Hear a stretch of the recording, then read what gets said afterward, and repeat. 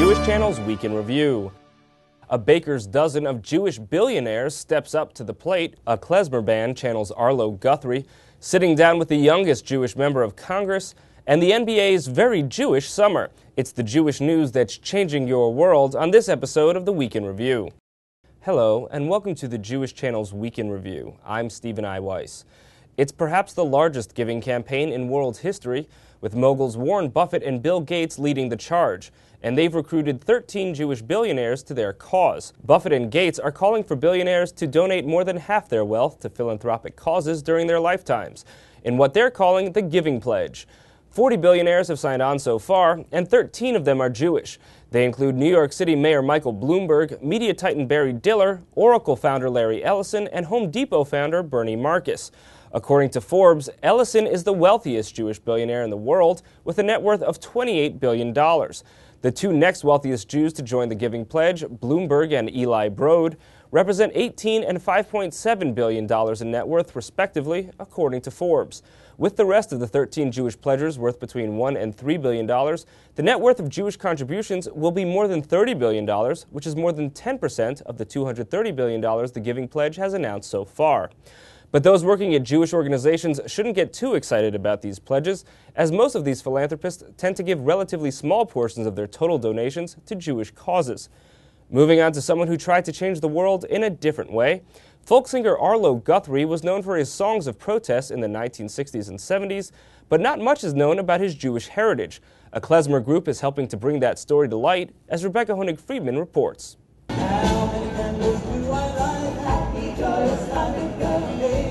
American folk icon Woody Guthrie is known as a musical warrior, fighting for social justice armed with incisive lyrics in acoustic guitar and a voice full of country twang. So how did Guthrie's lyrics end up in a Grammy-winning klezmer album?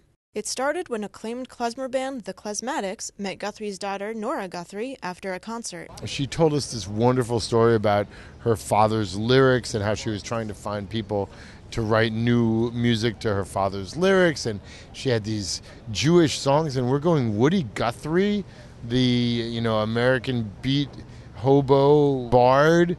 What are you talking about Jewish? Guthrie wasn't Jewish, but his family was. It turns out he lived in Brooklyn, on Coney Island. He had a Jewish wife.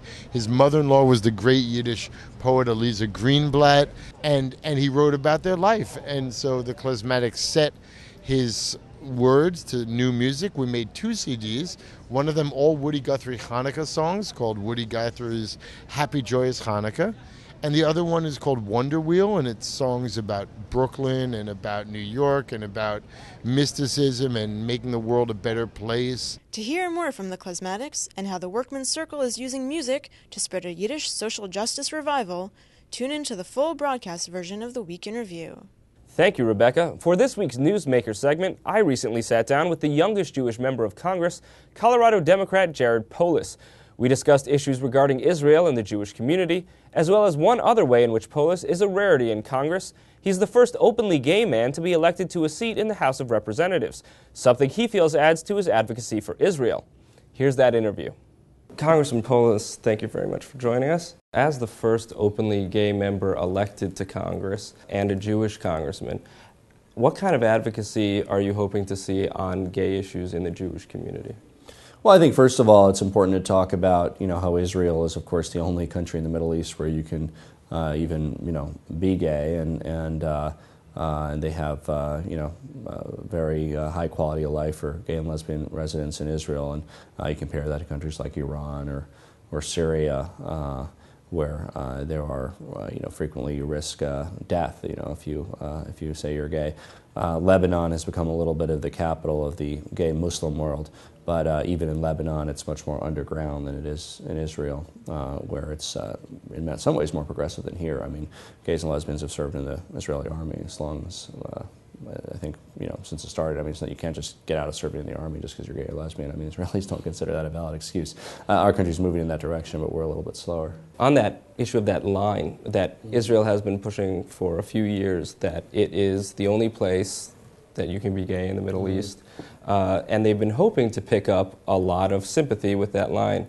And it's not entirely clear whether they have or not. What do you think that has achieved? Do you think that they are getting more support from the gay community than they were before? Well, I hope so. I mean, obviously the other big issue is feminism and equal rights of women. I mean, you wouldn't want to be a woman in most places in the Arab world either.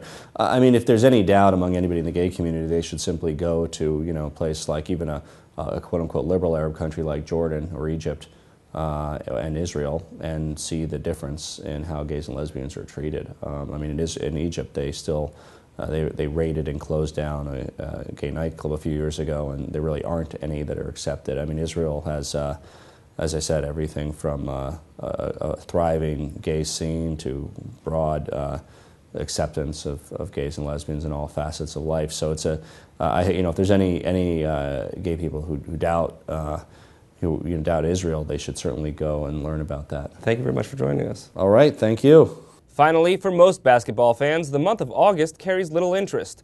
With the recent season well behind us and the major free agent signings already having occurred, there's not much to look forward to other than next season. Well, how about looking forward to the next Jewish year? Shaquille O'Neal, who recently signed with the Boston Celtics, was caught wishing just that to gossip site TMZ's Harvey Levin after a night out. Harvey, Lashana Tova, Barak Hashem. What does that mean? That's Harvey. Okay. I'm say it slow. Lashana Tova, Barak Hashem, Shalom. How about Amari Stoudemire in the Congratulations, Amari. Israel to find out about a Jewish heritage? Shalom to Amari. All right. All right, I'll see you. Take care, man. O'Neal also had a shalom for Amari Stoudemire, the power forward recently signed by the New York Knicks, who took a trip to Israel. While there, an inaccurate report claiming he was Jewish led to an explosion of Jewish interest in the basketball star. Stoudemire clarified that in an interview with the Associated Press, saying of his mother, she studied the scriptures and history and she believes she is a Hebrew. Stoudemire is studying Hebrew and exploring the possibility he has Jewish heritage, according to his agent who said, "I know there are some reports that he is Jewish, but he is not. He thinks there may be some Jewish blood on his mother's side, and he is researching it." And then there's the biggest NBA star of them all, LeBron James. Perhaps the most gifted athlete in NBA history, James felt he should consult a rabbi for advice in business. He can be seen in this photo holding hands with Rabbi Yeshayahu Yosef Pinto, a rabbi known for consulting on business issues. It's hard to say what brought about this Jewish summer in the NBA, but it's possible that at least two of the examples have one source. LeBron James and Shaquille O'Neal were teammates this past season on the Cleveland Cavaliers, with both sadly leaving town and taking Cleveland's hopes for a title with them. But James, born and bred in Ohio, apparently got friendly with some Jewish leaders in the area, as when he was asked last year to nominate someone for Time magazine's list of the world's most influential people, James nominated Jay Schottenstein, an Ohio businessman and philanthropist who sponsored ArtScroll's translation of the Talmud. That's all for this week. For more news and analysis from the Jewish Channel during the week, please check out our blog at newsdesk.tjctv.com. From all of us here at the Jewish Channel, be well. The Jewish Channel is available on cable: IO Optimum Cable Channel 291, Time Warner Cable Channel 528, RCN Channel 268, Verizon Fios Channel 900, and Cox Cable Channel 1. For more information, visit tjctv.com.